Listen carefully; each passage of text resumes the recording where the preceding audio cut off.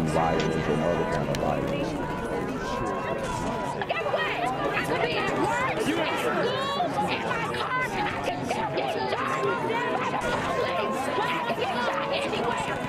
So it is what it is.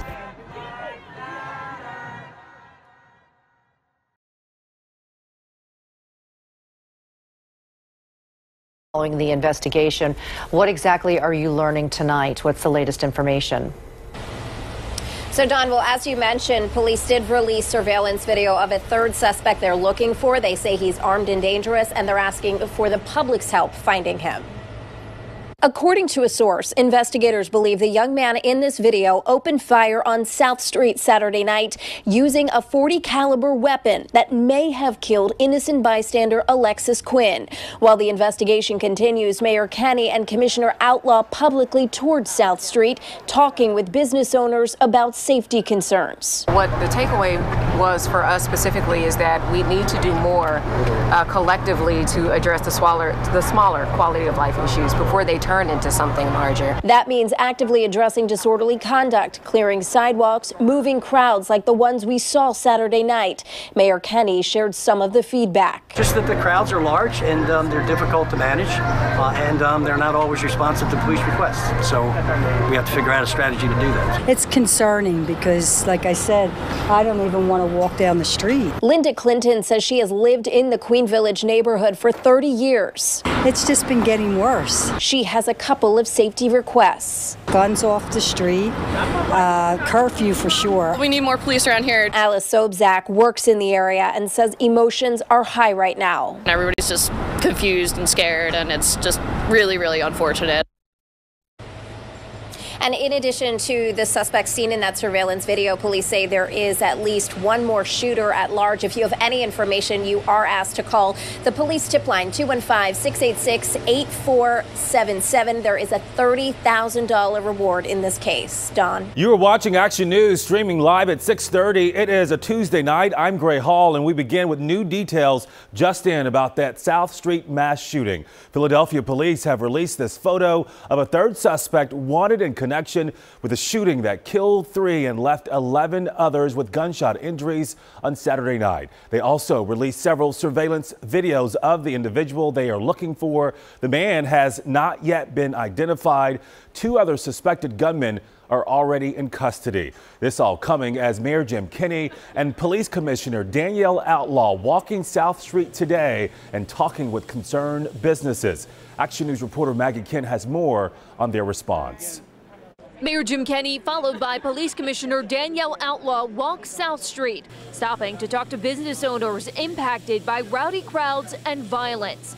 Ishka Bibbles on the 300 block of South Street closes 3 hours early now on Friday and Saturday. Because of a combination of a pandemic and also a recommendation from the police not to open too late. Saturday night's shooting incidents, which left 3 dead and 11 injured, is raising questions about safety for patrons and business owners. State Representative Ahmed Brown says it's time to see closures of streets, much like we saw on Sunday, a state of emergency lasting 2 weeks to stop the violence. We always say enough is enough. So what does that look like? When are we going to start moving toward a solution? Mayor Kenney says stricter gun laws is the solution, not a declaration of emergency. But the district attorney's office says both men seen in this video shooting at each other were licensed to carry. Now you just have to ask for one. We used to have a situation where we had to do intensive background checks on people who wanted to carry concealed carry permits. Now the courts told us we can't do that. Commissioner Danielle Outlaw says her department must work proactively. Is nipping other quality of life issues in the bud before it turns or blossoms into something larger. Police made 0 quality of life arrests or citations Saturday night from 5 p.m. to 5 a.m. And police have just released this new surveillance video of the latest suspect that they're looking for in connection to this South Street shooting on Saturday night. They're asking anyone who may recognize them to give them an anonymous tip. In Queen Village, Maggie Kent, Channel 6, Action News. I'm here on the corner of MLK and Frederick Douglass, where a shooting just took place. And as you can see, it's a pretty rough area. So I'm basically risking my life reporting on this madness. So make sure you do me a favor and hit the subscribe button. Like the video, hell, share the video. And make sure you go ahead and leave a comment down in the comments section to continue the discussion on how we can find solutions to all this son violence in the streets. I'm Jenquavius Jackson, here live, reporting from Atlanta, Georgia, BGZM News 17. Breaking news, a new search for a suspect wanted in connection to the deadly shootout on South Street as city leaders try to reassure concerned business owners. This is Eyewitness News at 6. We are streaming live on CBS News Philly. Good evening, everyone. I'm Jessica Cartalia. And I'm Natasha Brown in for Yuki today. Philadelphia police have just released a new photo of a suspect wanted in connection with this weekend's mass shooting. Let's get right to Eyewitness News anchor Joe Holden, who is live at South Street with the very latest on the search. Joe? Hi, Jessica and Natasha. And Philadelphia police want us to share this photo montage with the public.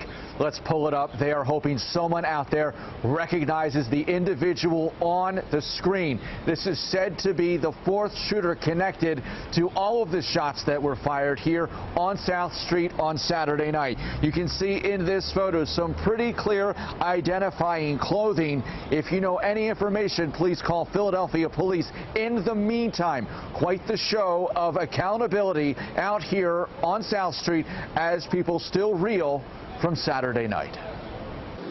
How did you guys find out about this? We didn't tell you. Surprise, reporters and cameras were on South Street as he and Police Commissioner Danielle Outlaw met with several business owners discussing safety concerns following Saturday's shooting. We saw that two shooters had permits, but they used their guns in different ways. The guns are falling out of the sky.